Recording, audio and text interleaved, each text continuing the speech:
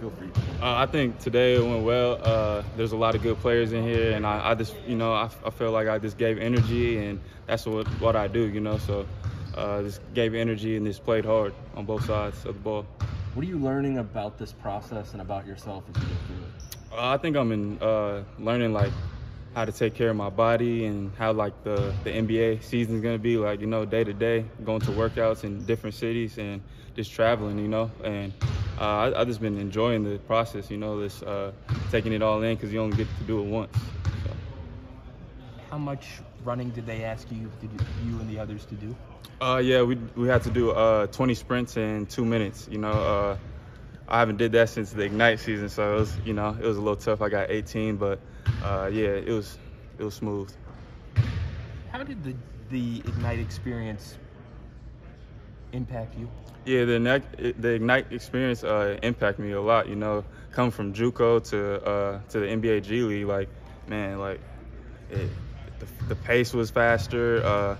The defensive terminology was different, and just learn how to be a pro is different. And I got to be around like some good vets like Amir Johnson, Pooh Jeter, Kevin Murphy. So learning from them, like they've been through it. They have like 15 plus years in the pro, so I learned a lot from them. What's it like trying to showcase yourself as a draft prospect for G League Ignite when you only get 14 games to work with to put up numbers in? Yeah. Can you repeat that? I'm saying just the small sample size of the season that is G League Ignite, and making sure you make every game count. Oh, okay, yeah. So yeah, like the Ignite season was a little different from like the college season where they have more games than us. But yeah, I feel like we had like a little bit more than 15 games. We had like 25, I think. But yeah, like I feel like that was enough to showcase what we needed. I wish we could have played for like a championship, like in the NBA G League championship, but we didn't get to. But it's all good. Yeah. I think we probably all read the same thing, that you had a grandfather who was the mayor of Yakima? Yeah, my grandpa, Henry Beauchamp, he was the first black mayor of Yakima. And yeah, like that's someone I looked up to, RIP to my grandpa, but I still look up to him, and I know he's watching over me, and I feel like I'm here for a reason, like to carry that legacy in Yakima, because he helped a lot of people in Yakima, and like I was a young boy just watching that, and it kind of like carry on with me, so like I just want to help the youth and give Yakima hope. Did you cross paths with Corey Kispert growing up in the Seattle area? No, I didn't, but I remember watching him. He used to play for the Kings, and yeah, I know he was a amazing scorer, and yeah, he's here, right? Yeah, okay, yeah. So yeah, I grew up watching him though. He's a little bit older than me. Mm-hmm. What are some of the things you do well on the court? Yeah, I feel like I do, my defense versatility. I can guard 1 through 4.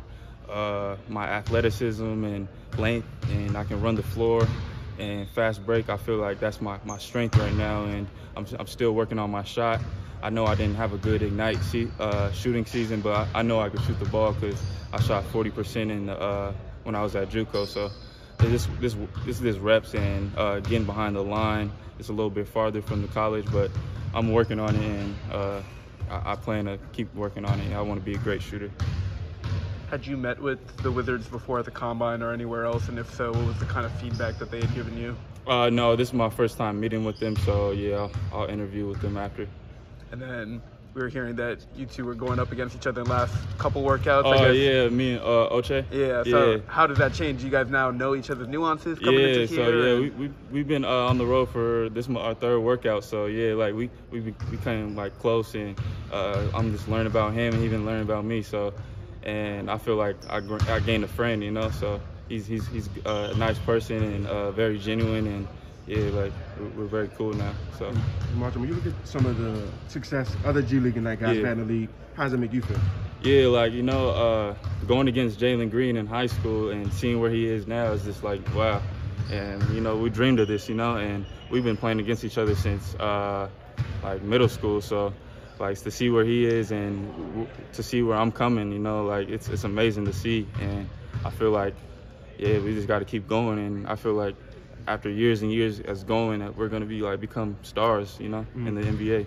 And then earlier you said how you had a couple of vets in the G League Ignite. Right. Even though you didn't go to college, how do you feel like that kind of made you even a bigger prospect because you kind of have that grind and know what it's about? Yeah, I feel like having those vets, you know, they learned how to, they taught us how to take care of our body and just really enjoy this process. Like, definitely they're like aligning on enjoying this process of going through the draft and going to these workouts and just carrying yourself like a pro and treating people like with respect and how you want to be treated. So, you know, I carry those things with me, and I learned a lot from them. Like, this not on the court, but I feel like the most important thing was the off the court stuff that we learned.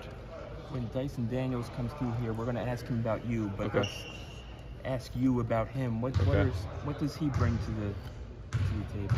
Yeah, Dyson Daniels, he's not just a good basketball player. He's a great person. You know, I remember me and him went on a trip to New York, and we bonded and we got close, and like, yeah, that's my brother for life. You know, and I'm rooting for him, and I know he's rooting for me. So, yeah, he's a killer. You know, at first it was like in the beginning of the season it was a little rough for him, but as he kept growing, you could see like he's gonna be a star in the NBA one day, and a 6'7" point guard, 6'8" point guard, man, like he's gonna be amazing for sure.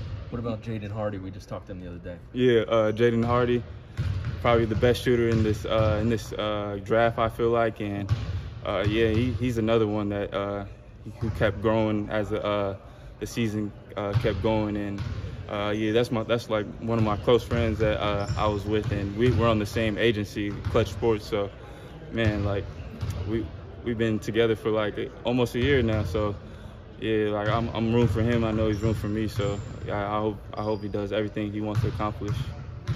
Where have you worked out so far? I worked out in Atlanta, Houston, Memphis, Chicago, and Cleveland, and now Wizards. Yes, sir. Where else are you gonna go? I'm going to New York tomorrow. I'm going to the Pelicans, San Antonio, Charlotte, Timberwolves, and there's one more I forgot though. So you're working out for a lot of teams. Yeah. Yeah. Yes. And then with you being a Washington guy all the way out there, is anybody in the league that you either have reached out to or you're hoping to reach out and just get some information or? Yeah. Yeah, I definitely I talked to DeJounte Murray. That's like my big bro, and yeah, he's another one that I looked up to because seeing his progress from where he came from and how he grew up and seeing where he is now, like that's inspiration to me. Like, and I feel like as he kept growing and growing, like that's someone I feel like I can be in his shoes. You know, just to keep working, and he worked so hard to get where he is now. It's like amazing to see, and also like Jamal Crawford, Isaiah Thomas. Michael Porter Jr., I still talk to him, and like there's a couple others, but yeah, I still talk to the Seattle love. They show love always, for sure. T. Ross? T. Ross? No, I never met him. Yeah.